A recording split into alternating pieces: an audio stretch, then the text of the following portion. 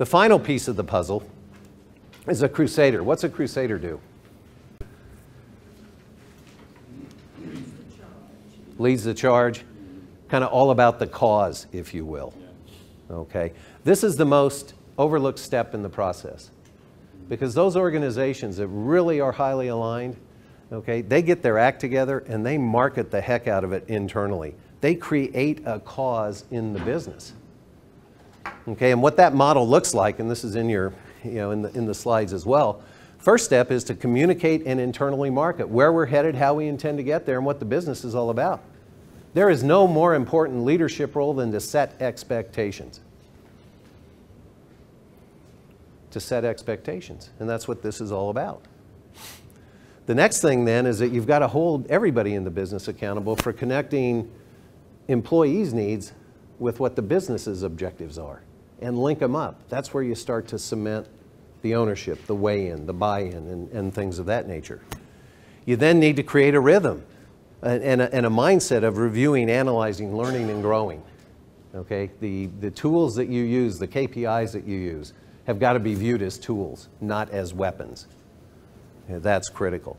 And then what you're doing is creating a results, accountability, and overachievement type of mindset. So the Crusader is all about creating a cause. And when you do, when you bring all these elements together, and by the way, we're not saying share state secrets, proprietary information, things of that nature. You don't have to do that. Okay, but when you bring it together, when you get the leadership team on board, everybody on board, when you're one of the highly engaged businesses, if you will, here's kind of what it feels like. It's halftime. Both teams are in their locker room discussing what they can do to win this game in the second half. It's halftime in America, too. People are out of work and they're hurting, and they're all wondering what they're going to do to make a comeback. And we're all scared because this isn't a game.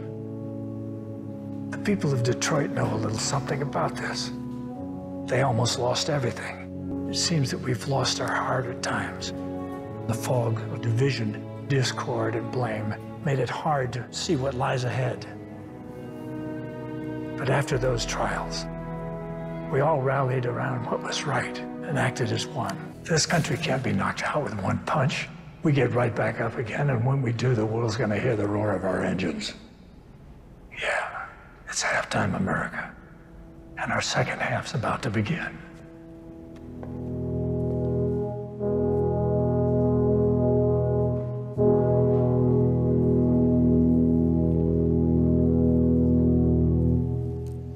How'd that make you feel?